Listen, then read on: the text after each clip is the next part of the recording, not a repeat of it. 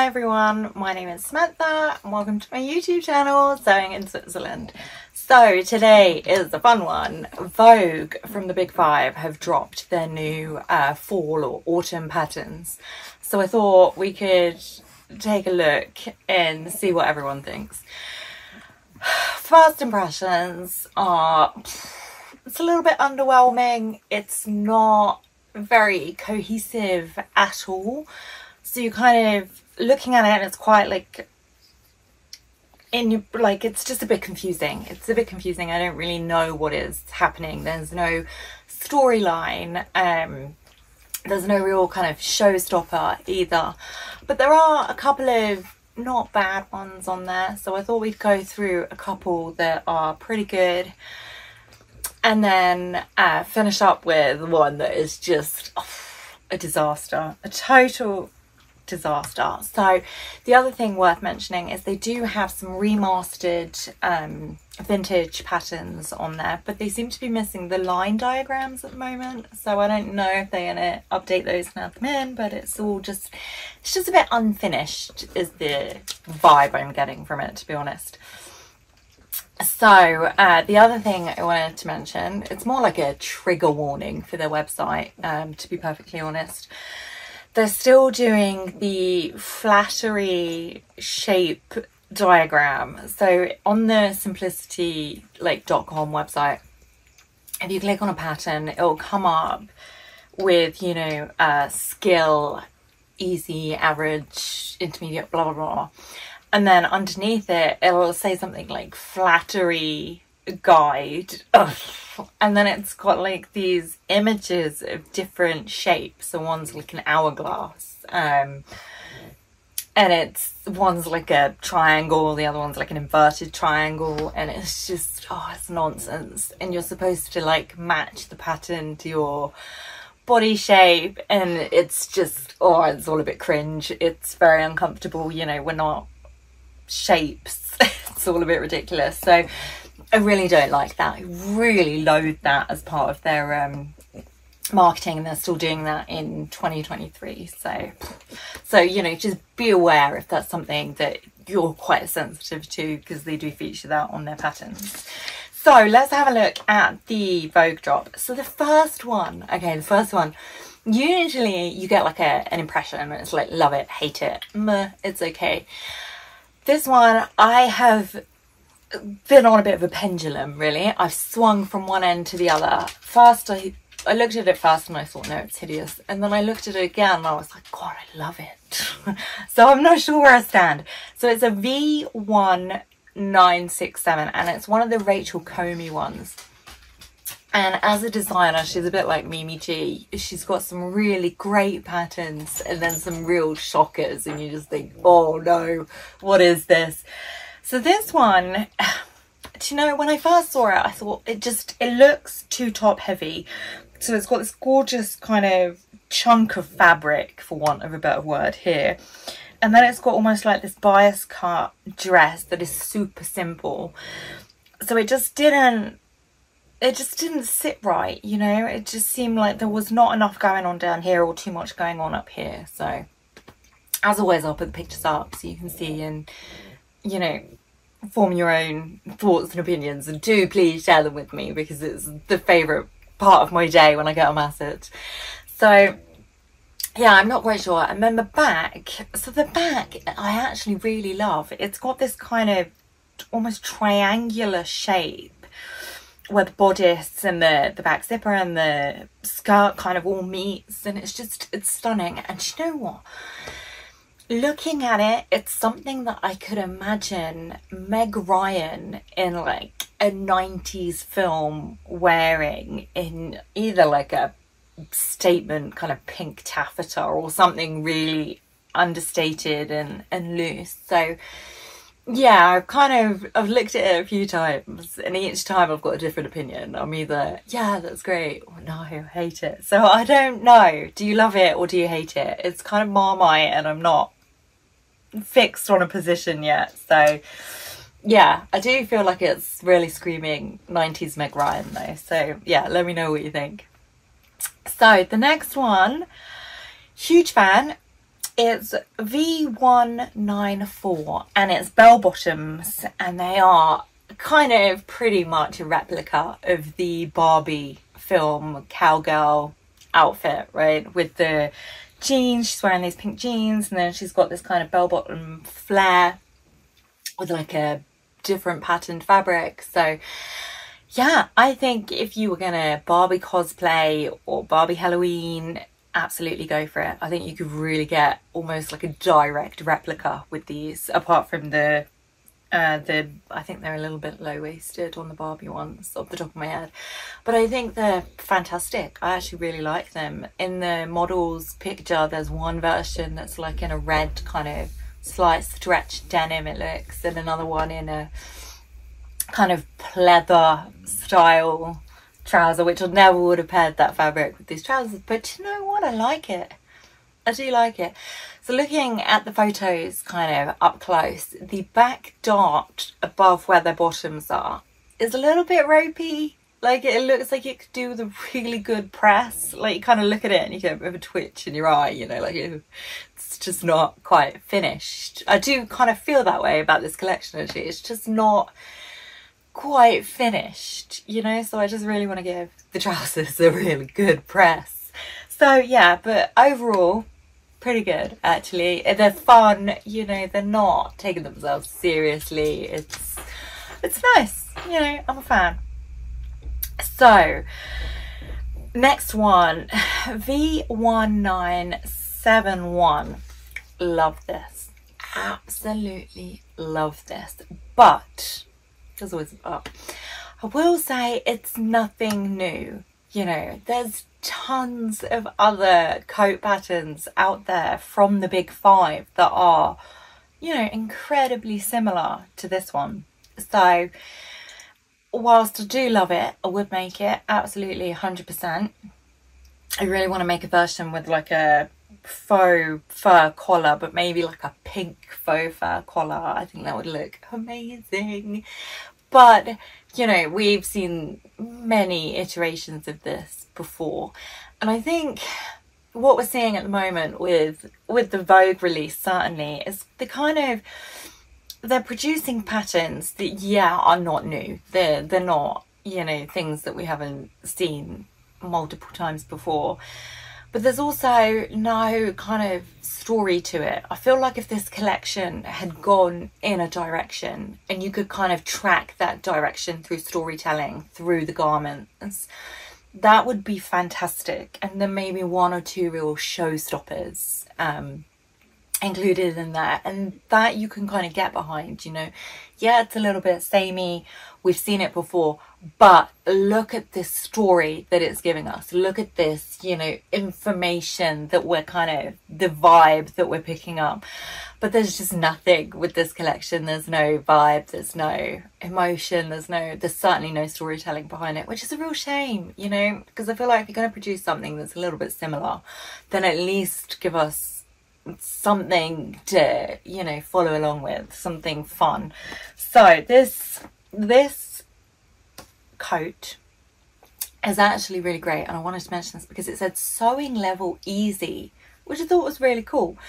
So there's some kind of techniques if you're a beginner that might be a little bit tricky, but if it says sewing level easy, I reckon give it a go. If, you know, you're thinking I might make a coat but maybe I don't have the technical skills, go for it. So this one's lined, fitted, double-breasted. It's got princess seams and shoulder pads. So there's a lot to take in there. There's a lot of, you know, skills involved. So maybe, I'm thinking maybe we'll do like a coat sew along before the winter period and kind of maybe look at some of these techniques together, especially if you're relatively new to sewing and thinking, oh my goodness, I'd love to make a coat, but it's a little bit overwhelming. So perhaps that's something that we can tackle together. So the next one I'm very confused about. It's V1970 and it's a Marcy Tilton design. So we've got two options here, and we've got like a jacket. It's like more of a shacket, to be honest, in this like bizarre patchwork denim, and for ages I thought it was like a patchwork jacket, and I was thinking, cool, could get behind that, but it's not. It's just a fabric choice. The fabric choice is this kind of odd patchwork style fabric. It doesn't look to be a denim. It looks to be much more lightweight than a denim. And then you've got this red, what I thought was a jacket, and I thought they'd done like a two-tone version. So we've got like the same jacket but in red with black sleeves, but it's actually a vest. So it's like a vest is red, and then it's just some sort of black top that she's got on underneath. So yeah, it took me way longer than what it should have to work out that it was A, not patchwork, and B, the red version didn't have sleeves.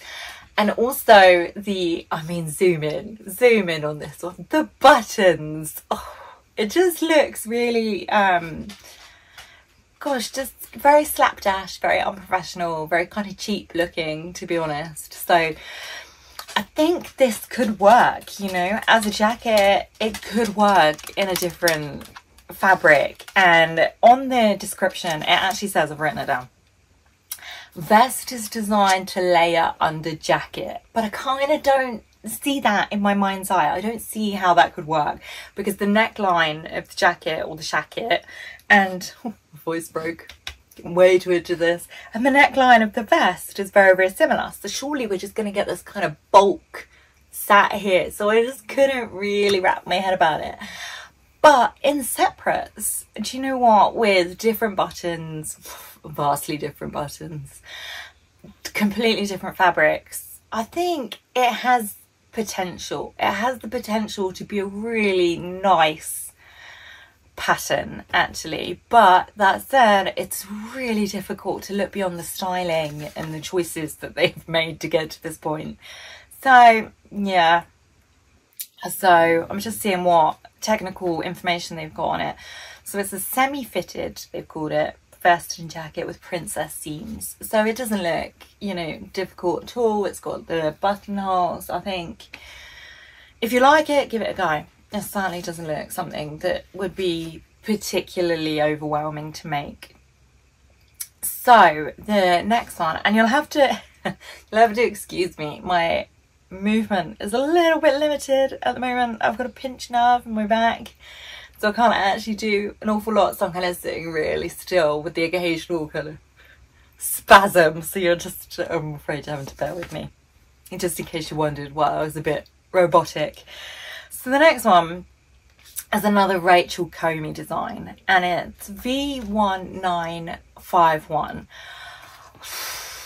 I don't know about this one. It's, looking at it immediately, I was like, that is a direct knockoff of the Vicky So's Una dress, which is fine. Fashion is cyclical. Everyone copies off each other. You know, we've covered that in the whole Mara Hoffman versus Closet Core Patterns discussions that we were having in the video that I posted up before. So, you know, it is very similar.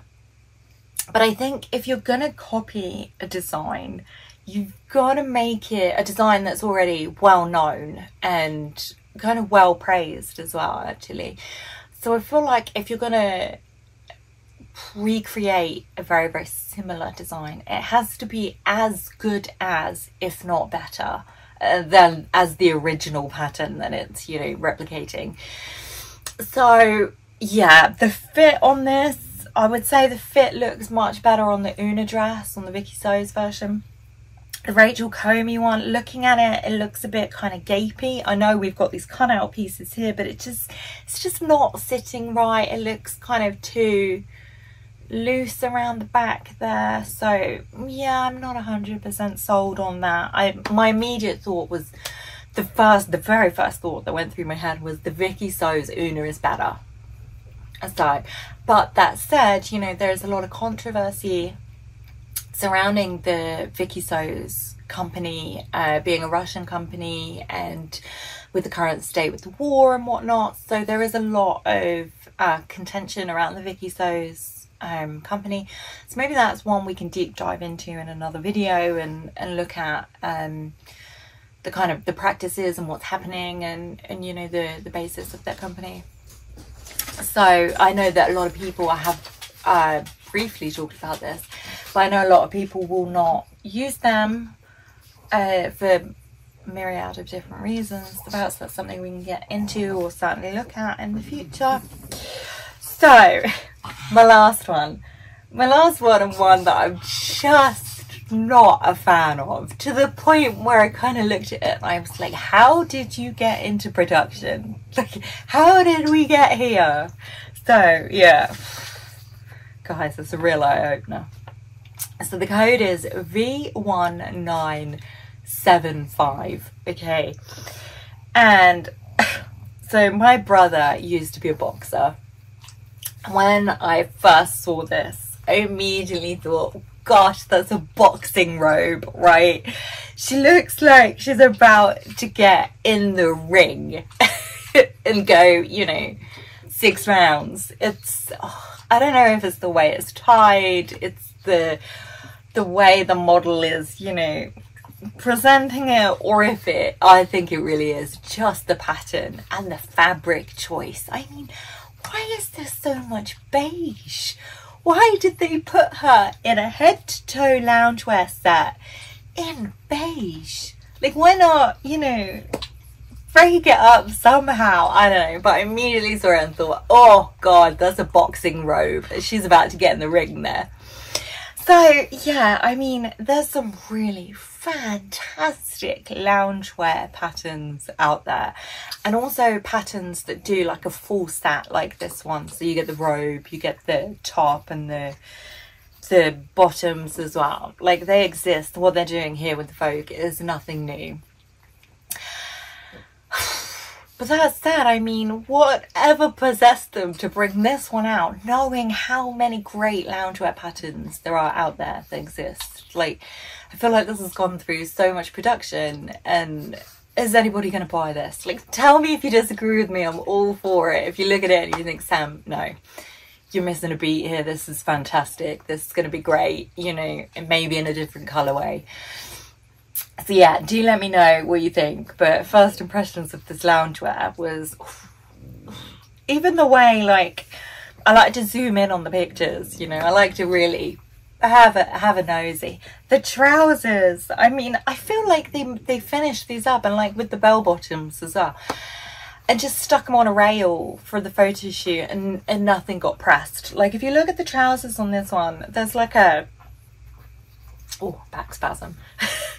There's like where the hem is, you know, it's just kind of, you can see the ripples and where it's just not been pressed, and you've got that kind of bunching on a, like you sometimes get with a knit, you know, when you do the hem or whatever, it just kind of not folds over itself, but you just kind of get that ripple where you put a nice press on it and it'll solve the problem.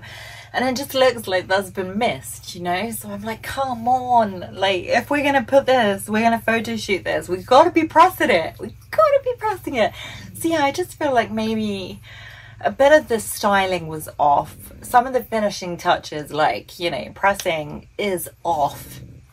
There's no storytelling with it, you know, there's no drama with this, there's no real wow, this is what it's saying to me. It's just all a bit meh.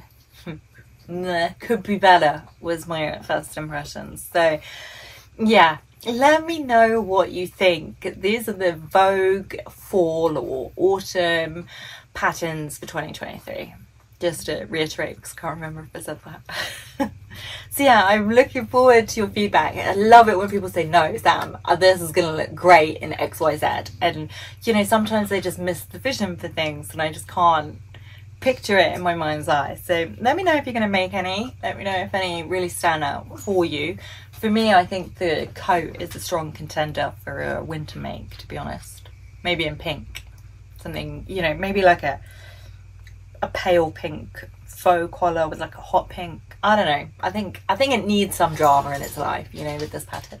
So yeah, I'm looking forward to your thoughts as always. If you did like this video, I would very much appreciate it if you would either like and subscribe, or, you know, send me a message, because it just really makes my day. So yeah, I wish you all some sunshine and a wonderful day. Thank you so much. See you soon. Bye.